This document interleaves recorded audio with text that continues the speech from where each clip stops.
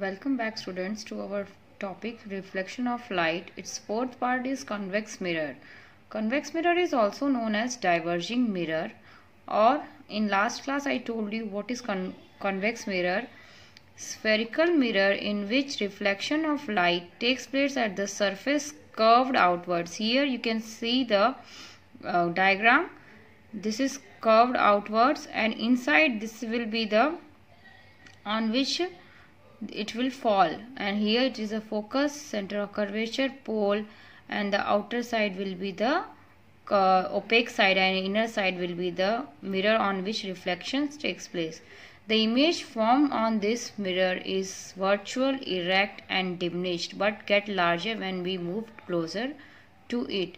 Means it will be virtual, means it will be the image will form at back of the mirror. It will be erect, same like the object. Diminished means size में थोड़ा सा छोटा होगा. It will be little smaller than in the size. Now moving to the next. First case of the convex mirror is that when the object will be at the infinity, means image formed at the means the object is at the infinity. Here somewhere object is here in infinity, rays is falling parallelly from all the sides and then it's going back. So virtually the image will be formed at the back of the mirror here, and the image will form at the F. Virtual, why virtual? Because जो हमारी image वो कहाँ आ रही है, आपके mirror के पीछे आ रही है, इसलिए वर्चुअल.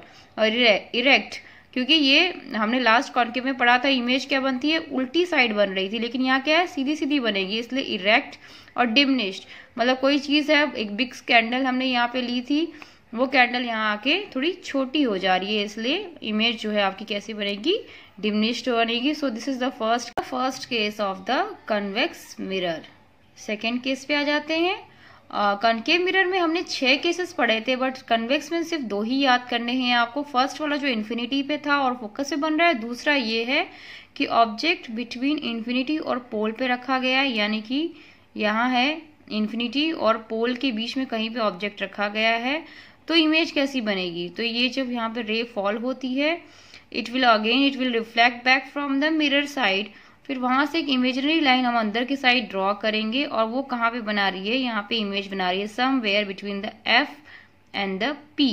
तो इमेज कैसी बन रही है हमारी, पी और एफ के बीच में बन रही है. फिर से सीधी सीधी बन रही है तो इरेक्ट है, और मिरर के पीछे बन रही है तो वर्चुअल है, और साथ ही साथ इससे थोड़ी छोटी है तो ये क्या है, डिमिनिश्ड है. तो ये सेकेंड केस है कन्वेक्स मिरर का कि अगर इन्फिनिटी और पोल पर के बीच में कहीं रखा जाए तो हमकी इमेज जो है वो एफ और पी के बीच में आएगी और कैसी बनेगी, erect, virtual and diminished. So this is the second case of the convex mirror. Here this is the table which is very common about the concave mirror and it is shown in your textbook also, but again I just want कि आप एक बार इसका एक revision देख ले जो हम last video में डिस्कस कर चुके हैं कि अगर पोजीशन हमारी इन्फिनिटी पे रखी होगी तो इमेज कहाँ बनती है, फोकस पे. मैंने बोला भी था इसका एक वाइस वर्सा भी है, अगर इन्फिनिटी एट एफ है तो इन्फिनिटी पे बनती है, और यहाँ इसका उल्टा है. इमेज कैसी बनेगी, पॉइंट साइज मतलब बहुत छोटी, और कैसी रहेगी, रियल, यानी कि मिरर के सामने बनेगी. बियॉन्ड सी, अगर सी से और पीछे रखा जाए, यानी सेंटर ऑफ कर्वेचर से और पीछे रखा जाए, तो इमेज हमारी कहाँ मिलती है हमें, एफ और सी के बीच में, थोड़ी छोटी रहेगी नॉर्मल से. और रियल और इन्वर्टेड यानी क्या होगी, सामने मिरर के सामने हमें मिलेगी, और इन्वर्टेड यानी थोड़ी उल्टी होगी. एट सी, अगर सी सेंटर ऑफ कर्वेचर पे रखते हैं तो इमेज भी हमारी सेंटर ऑफ कर्वेचर पे मिलेगी. आपको याद होगा मैंने डायग्राम भी दिखाया था आपको, ऑब्जेक्ट ऊपर था तो इमेज जो है नीचे बन रही थी.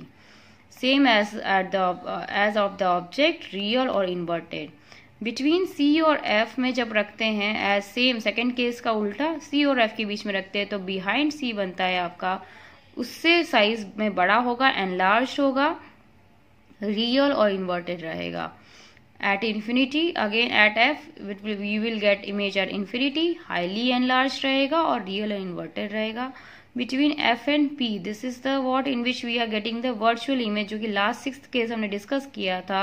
If you want to see तो आप लास्ट देख सकते हैं कि behind the mirror वो इमेज बनेगी, एनलार्ज बनेगी, वर्चुअल है क्योंकि वो पीछे बन रही है, और इरेक्ट यानी सीधी सीधी इमेज बनेगी जैसा कि हमने अपना ऑब्जेक्ट लिया था। So this are the 6 conditions which you have to learn. This is the basic property of concave mirror. क्यों हम कॉन्केव मिरर को कन्वर्जिंग नेचर का बोल रहे हैं, कन्वर्जिंग मिरर बोलते हैं? क्योंकि कोई भी लाइट इन्फिनिटी से देखो फॉल हो रही थी, it is going back and यहाँ से ये कन्वर्ट होके वापस से एक जगह पे फोकस कर रही है। So that's why it's calling as a converging nature और कन्वर्जिंग मिरर बोला जाता है। मिरर, कन्वेक्स मिरर में आप देख सकते हो कि ये वापस से यहाँ से आके एक डाइवर्ट हो जा रही हैं, यहाँ से एक अलग सी इमेज, मतलब it's not making any image here like हमने पिछले डायग्राम में देखा। वो क्या हो रहा है, यहाँ से डाइवर्ट हो जा रही है और हम एक इमेजिनरी लाइन ड्रॉ कर रहे हैं जिसके हिसाब से हमें एक इमेज उसके मिरर के पीछे मिल रही है। तो इसीलिए इसको डाइवर्जिंग बोला गया है, उसको कन्वर्जिंग बोला गया है। सो इसमें थोड़ा सा हमें क्लियर रखना पड़ेगा अपने माइंड को, that why the convex is the diverging mirror, क्योंकि उसके पीछे की साइड इमेज बन रही है, and why the concave is the converging mirror. Okay, so that's all for this today's topic. Next जो हमारा टॉपिक रहेगा वो लेंसेज पे रहेगा कि what are the 2 types of the lenses, concave lens and convex lens and their property. उससे पहले I just want कि आप इसके अपना क्लियर कर लें। कोई डाउट होता है तो obviously we will meet in our classes, तो उस टाइम क्लियर कर लेंगे, या फिर आप सर के थ्रू भी हमसे पूछ सकते हैं कि आपको कहाँ प्रॉब्लम आ रही है। Thank you all for today students, thank you.